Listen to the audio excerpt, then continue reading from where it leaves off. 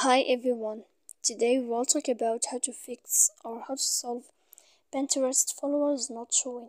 To know how to fix or how to solve Pinterest followers not showing, you should just go to settings like this. You will click.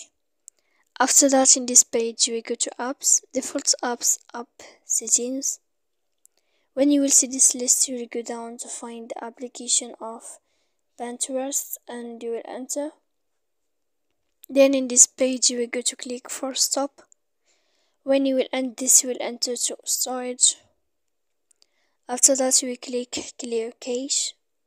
Then you will go to click clear data, and when you will end all this stuff as you see here, you can turn off your phone.